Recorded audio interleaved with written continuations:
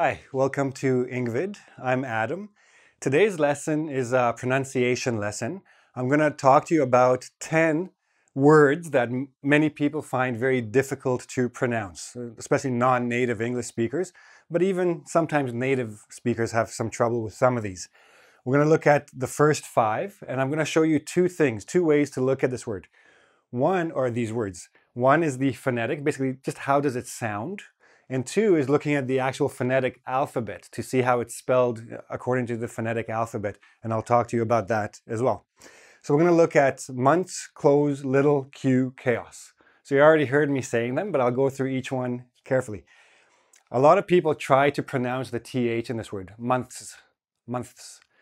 You're just confusing your tongue, you're confusing your listener.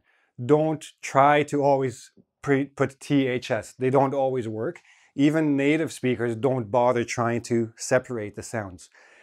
The way it sounds like to us, the way I say it is months. The THS, I just switched to a TZ. So if you think about the word plants, you know, everybody knows how to say plant, one plant, many plants. This is the same sound as here, TZ. So this is the same sound here. Mun, like sun, run, months, months. Okay? Again, don't try to separate them. This is what it looks like in the phonetic. Now, if you want to really improve your pronunciation and sound like a native speaker, you must learn the International Phonetic Alphabet. I took this phonetic spelling from the Merriam-Webster's dictionary. That's the American dictionary if you want to get the North American accent.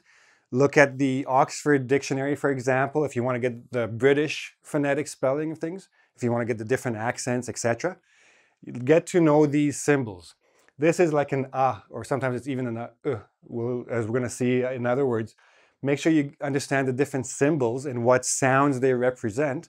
That way, any word that you want to pronounce correctly, you can do according to this. Now, you can also go online, m-w.com or just merriam-websters.com. You can hear all of these words and you can practice saying them and saying them correctly. Now, this word, and it's the same idea. You still have your TH and S, but you have the E, the extra vowel in the middle. A lot of people try to say clothes. But if you say clothes to a native speaker, okay, usually the context will help them understand what you're saying, but if you say the word out of context, they actually won't know what you're saying because we don't have a word, clothes, okay? It sounds like close.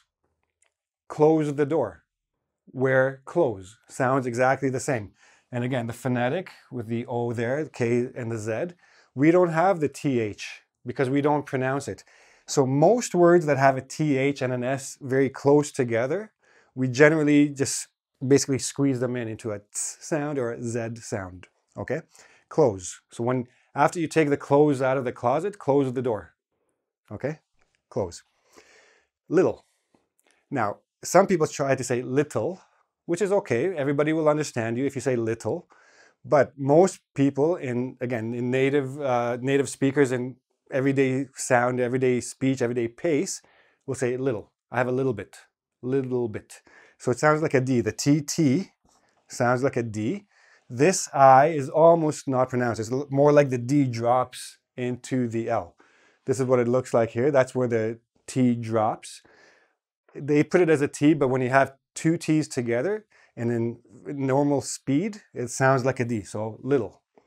Some people say I have a little bit. Some people will say I have a little bit, little, okay?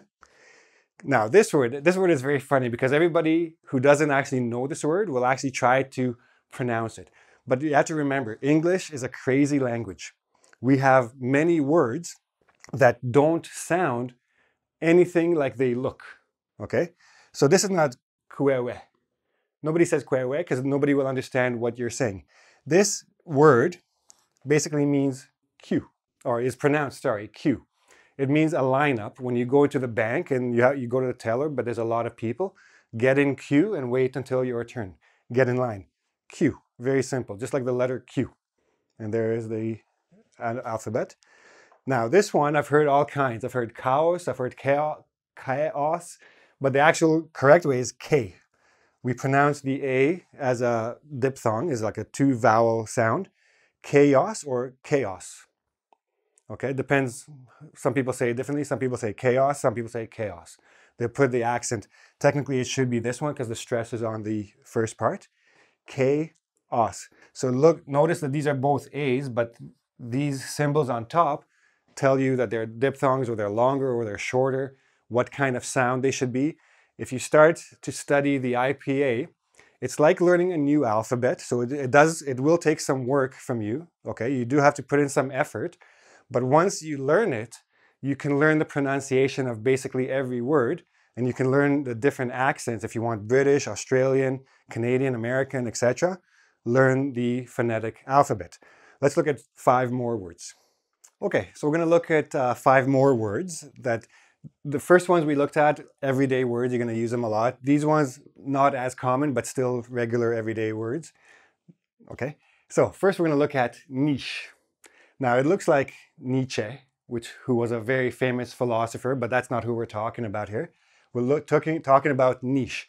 When you're talking about a market and there's a very particular target audience or a very particular customer for a very specialized thing, so it's small, we call that a niche. Okay, it's like a very particular small thing. This is how it's pronounced, niche. This is what it looks like in the IPA. Okay, so again, study the IPA, very recommended. Not easy, but it's worth it for you, especially if you want to improve your pronunciation. Now, everybody looks at this word and they recognize the word famous. So then they think it's, oh, infamous means not famous. But that's actually not the meaning of the word, and that's not the correct pronunciation either. This word is infamous. Infamous. And it means it's famous, but for something bad. Okay, so somebody is famous for something bad, that person is infamous. Infamous, infamous. Now this looks like a so infamous. It depends who you're asking, how it's pronounced. I pronounce it infamous. Okay, and the accent infamous on the first syllable. So remember, it's very important also to understand syllables, which are actually the vowel sounds in a word. So if you're not sure about a word, first cut it into all of its syllables, and then try to pronounce each one separately. And if you're not sure how to pronounce them, you go look it up in the dictionary, you can hear it. A lot of them, like the Merriam-Webster, will also give you this type of breakdown. They'll split it into syllables, and they'll give you the IPA spelling as well. Now, lawyer, the person who practices law. So this word, law, is but when we're talking about the person, it's lo, lawyer. Lawyer. This yer is the same as sir or were. So one of the good things you can also do is try to find the pronunciations of words that you do know how to say properly, like sir or were, and then apply that to other words that you're not sure about. So you know this spelling, yer, sir, were, lawyer. Very straightforward, not lawyer, okay, lawyer. Squirrel. A squirrel is a cute little animal. For some people it's cute. I think they're cute. Some people think they're mice with big tails. But in Canada, we have lots of them, okay? And a lot of people come to Canada and they take pictures of these little animals and they want to send them home to wherever they came from.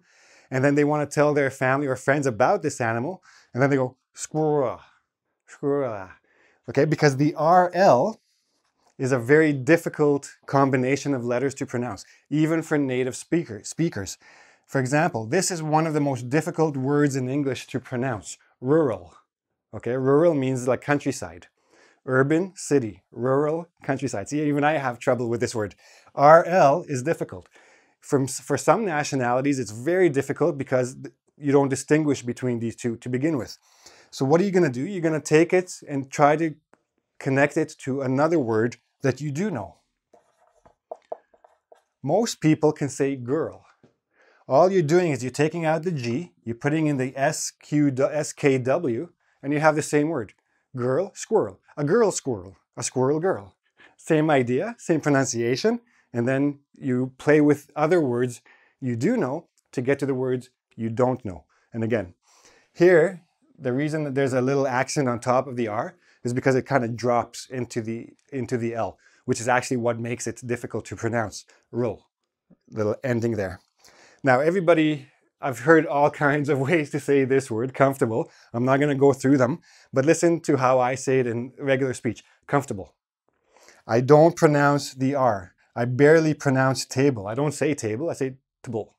I squeeze it all together. I take out the vowels. Comfortable. That's one way. Some people do pronounce the R. Comfortable. The table is still not table. It's table, any way you say it. Some people do say the R, some people don't. Some people make the F sound like a P. Comfortable. It works for some, it doesn't work for anybody, for everybody. Whatever way you say it, it is not comfortable. That's not the correct way. Comfortable, okay? So get used to this kind of words. Get used to the IPA. Very, very important, very useful if you want to sound like a native speaker, okay? So, a little bit difficult to make quizzes on this, but I did make a quiz with IPA, help you study your IPA words. Go to engvid.com, take the quiz, and practice your use of the IPA for pronunciation. Like my video if you liked it, and don't forget to subscribe to my channel. If you have any questions, again, engvid.com, you can ask me in the forum there, and I'll see you again real soon. Bye-bye.